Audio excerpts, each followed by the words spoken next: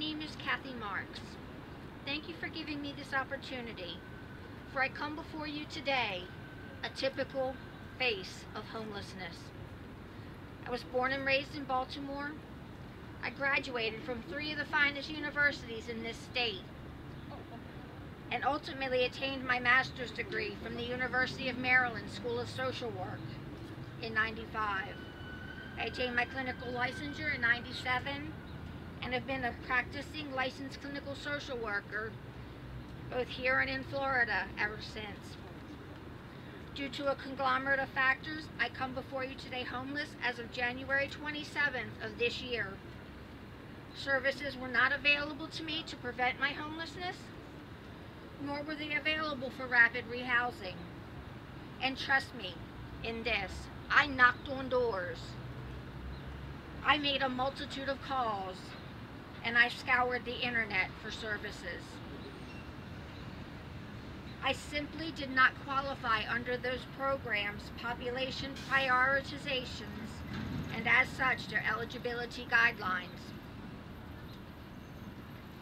After being hospitalized the day following becoming homeless, the social worker at Johns Hopkins secured me a bed at the now Pinderhughes Women's Emergency Shelter, and I began my mission to seek out permanent, affordable, safe, stable housing. I continue to run into service gaps and barriers. I currently do not meet the definition of chronic homelessness under coordinated access, and my 6 excruciatingly long months of homelessness is apparently 6 months too short for programs targeting and prioritizing chronically homeless persons, which require 12 months homeless or 4 episodes in 3 years. Like many of my homeless peers, I expected my traumatic, and yes, I thoroughly mean traumatic, delve into homelessness and shelter life to be short-lived. To my utter dismay, I heard many stories of peers who have been waiting permanent housing resources and options for upwards of 5, 6, even 7 or more years. Coming into the shelter, I doubted my capacity to tolerate it for 7 weeks. And I am a tenacious, skilled advocate for myself and for others, with experience teaching positive coping mechanisms. And yet with all the trauma I had already experienced and the PTSD symptoms from past trauma raging, even more trauma was coming my way, and I literally went into shock. In the first 7 weeks, I endured and survived physical assaults by 2 women at a transitional home that I was referred to by the administrative team. I was repeatedly discriminated against based upon my disabilities. I was lied to, harassed, and even refused entry into the emergency shelter for several days after the assaults.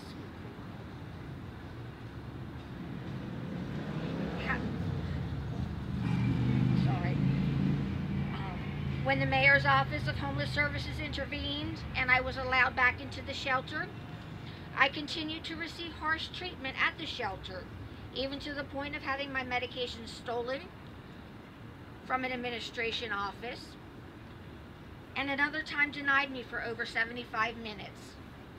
These are all pretty dehumanizing and devaluing events. And by the way, all those violations of my basic rights happened at the hands of staff and administration. However, I push on because I am reminded of 2 things. First, if I am going through hell, I better keep on going. And second, that I can do all things through Christ who strengthens me. We hold these truths to be self-evident, that all men are created equal, and they are endowed by their Creator with certain inalienable rights, that among these are life, liberty, and the pursuit of happiness. Life. What does that mean to you? Well, did you know that the life expectancy for the average American is 77 years of age? while only 47 years of age for the average homeless person. A 30-year difference in mortality. And while medical and health problems may be one of several causal factors into homelessness, it is well established that, quote, prolonged homelessness harms health via stress, exposure, crowding in shelters, dietary and hygienic shortcomings, and complications to the very delivery of medical care. Liberty. At the shelter, this means you're free to be here if you follow our rules, and if you don't like what you're getting, you're free to leave it and try the street. At least that's what one administrator has told me more than once. Pursuit of happiness. My own permanent, affordable, safe, stable housing. I am pursuing that for my happiness, my liberty, my life, my dignity, my self-respect, for my health, and so that I can truly focus on the purpose God has for me. Shelter life comes with concerns of safety of person and belongings, with the disstability, along with restrictions such as sign-in, curfew, and head count. They all take away from concentration and focus to improve oneself and to be able to help others around you. Two critical areas in personal growth and surviving trauma. And let's face it, no one becomes homeless without trauma. I want my own permanent, affordable, safe, stable home. A home where I can purchase my own groceries, pick my own foods, cook for myself and anyone else I choose, and eat when I want to eat, not when somebody says, it's dinner time. Wait in line, and when I get ready, I'll serve you.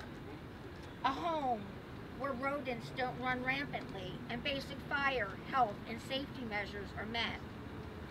A home where I get to choose when the lights go on in the morning and off at night, and where my sleep isn't rudely awakened by petty things. A home where I can feel my person and belongings are safe and secure. A home where the research doesn't show that I'm a statistic for worsening health conditions, and I can work on living my healthiest rather than trying to avoid compounding health complications.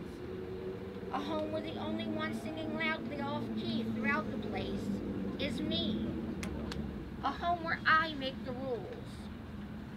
I want a home in which I receive the dignity, respect, and basic expression of human worth I inherently deserve as a member of the human family.